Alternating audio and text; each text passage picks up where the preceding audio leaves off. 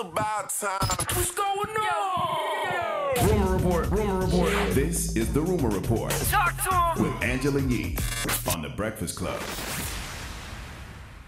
Well, Spinderella was not too happy about this Salt-N-Pepa biopic that was on Lifetime over the weekend. She didn't have anything to do with it. Now, when we had Salt-N-Pepa on The Breakfast Club, here is what Salt had to say about their ongoing disputes. There's always been a lot of attempts to compromise, to satisfy on everybody's part, and it just never got to a place where it was what she thought it should be. And so sometimes things come to a head. It's unfortunate, but internally, sometimes things get to a point where you have to part ways.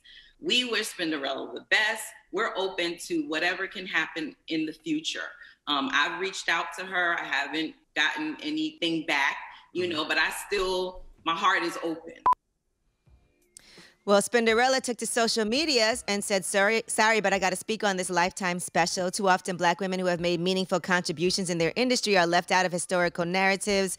Back when Salt-N-Pepa was building our legacy, which is rooted in empowering women, I could not have dreamed that this same group would one day disempower me. Words cannot fully express my disappointment when I learned a decision was made to move forward with a Lifetime biopic that wrongfully excluded me from every aspect of development and production, all the while using my image throughout, given that I played an integral role in the group's story and success.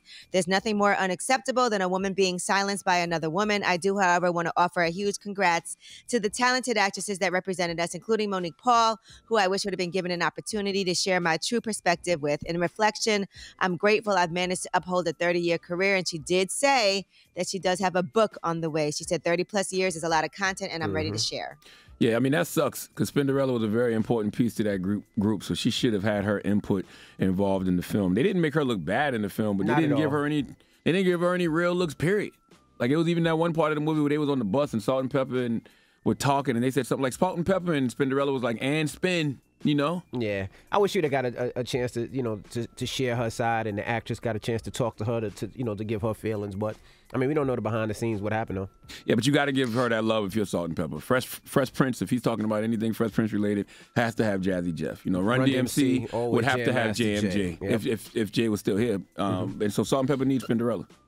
But it's interesting because Herbie Lovebug also didn't have anything to do with developing this, because they were saying this is really more about Salt-N-Pepa and their friendship with each other and having that group. But I think it would have made it better if the people involved could have had their say. But I guess the story is about their friendship because they were best friends before they formed the group. So, and there's so much history between them. That's a lot to go through. But yeah, Herbie Lovebug, who was very integral in forming Salt-N-Pepa, he also didn't have a say. Yeah, I mean, the story was about Salt-N-Pepa though. So that was the reason why, I'm sure. All right, now let's talk about Eminem. He premiered his Higher video on Saturday. Now, a clip had been circulating of him talking about UFC President Dana White before the UFC fight happened on Saturday. This was that clip. I'm a huge Eminem fan, but this is a tough one. It's a tricky demon to conquer, even for someone as badass as Eminem. My prediction is disappointment for fans all over the world. Eminem, what's your response to what Dana just said? I think that people like you give people like me the fuel that they need to succeed in the first place. So I think that the best part about your opinion is that it doesn't matter. And if every fighter that you had listened to your opinion when you doubted them, you wouldn't have a league. So you're an asshole, and I'm out. What they talking about, though? Yeah, why was they beefing? Well, they weren't really. This was actually a preview for a music video for Higher, and that then dropped on Saturday on YouTube during that fight. So people thought this was a real clip of Eminem talking ish about Dana White, but it was really part of this music video. Now, in addition to this fight that happened on Saturday, Conor McGregor got knocked out. That was in the second round, and Floyd Mayweather had some things to say about that. Now, he was on social media, and somebody said, why is Floyd Mayweather hated for the way he carries himself? But Conor McGregor is loved for the same way he carries himself. Let's hear your thoughts. And Floyd responded, I seen this post, and my take on it is that the world knows con artist McLoser can steal everything from me and be loved, but I'm hated. This just lets you know that racism still exists. Just know that bum will never be me or be on my level. I'm just built different. My mindset is on another planet. My skills are second to none. I'm a natural born winner. And yes, I talk a lot of trash, but every time I back it up. This is what they hate. It's sad that you can be a poor black kid from the ghetto that has dealt with racism your whole life and work extremely hard to put yourself and your family in a better position. And most of the hate comes from my own people.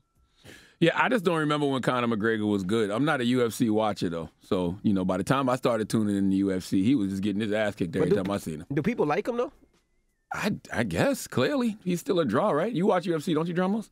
Yeah, here and there. He's a draw. Yeah, he's clearly a draw. But is he a draw because people like him, or do they want to see him lose and get beat up? Nah, I think people liked him. He stopped doing some of the trash talking stuff. It's like over the last couple of years, he kind of fell off. I wouldn't talk trash either if I kept getting my ass kicked. After a while, you got to shut up. He is still planning to fight. Here's what he said. Goodness gracious. This sport is so much better with you in it. Are you telling us that we're going to see you in 2021 in the next few months? Of course, I need activity, guys. Come on. You don't get away with being inactive in this business, and that's the way it is. So, it's a tough one to swallow. I put in a lot of work. I'm proud of my work. You know, would have liked to represent my team a bit better. We'll get to go again, and that's it. His family got to tell him to chill out. I don't care. All right. I don't care. Well, that is your rumor report. Knock yourself out, Conor. Literally, right? All right, we got front page news next. What are we talking about? Yes, somebody won over $1 billion in the Mega Millions. Somebody won? Yes, man. You don't be paying attention to the signs? You be damn near about to wreck when you be driving and you see that thing then drop down to 20 million. You're like, let me check my goddamn ticket. Damn. All right, we'll get into it next. It's The Breakfast Club. Good morning.